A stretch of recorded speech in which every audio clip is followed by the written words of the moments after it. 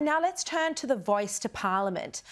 Report in the Australian newspaper this week that Labor politicians are getting spooked, are getting the jitters, because on the ground there's a lot of support for the No campaign. Graham Perrett, you were one of the politicians quoted in the article. Queensland in particular is a state where the polls show that people aren't supporting the voice to Parliament. What are you picking up on the ground when you're out speaking to voters, as undoubtedly you are? Yeah, so I've had quite a few voice forums, community forums. I've got another one coming up with Mark Dreyfus, Eddie Sinnott from the Uluru Convention. Certainly when it comes to door knocking and going to community groups, I've been to Rotary, men's sheds, community centres. The people are interested in getting more information, and people want to find out, and there's a lot of goodwill in my community. Now, there's 29 seats in Queensland that aren't under my that I don't represent, so I can't speak for them. Maybe my hometown of St George, there's some good things coming out of there. But look, people are desperate for some information, and when you have the conversation, I've actually been able to turn many people around, and I'm quite optimistic about the voice getting up in Queensland. I know we've got a lot of work to do, but knocking on doors, having conversations in the street is something that all campaigns are about.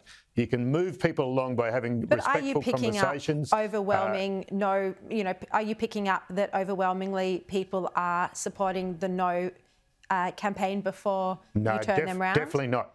Definitely not in my patch. But you know, it's a seat that's I've had a good relationship with a long time there. And the fact, I just want to ask you, I've been door knocking in some of those stronger. Yeah.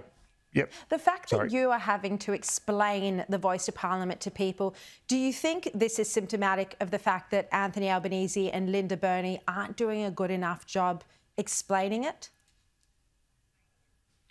Well, it might be a better question for Senator Davey, because they said no before they'd even seen the question.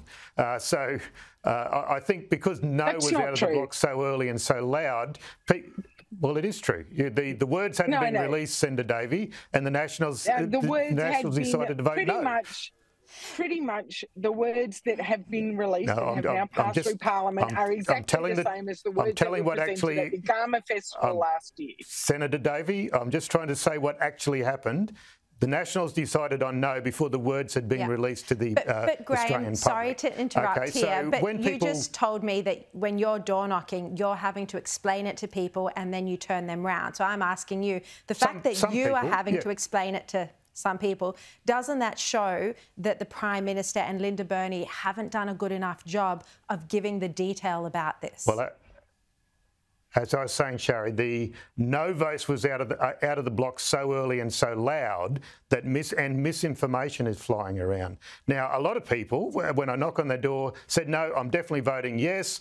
Have you got some information that I can take to go and talk to my neighbours? People want signs in their yards.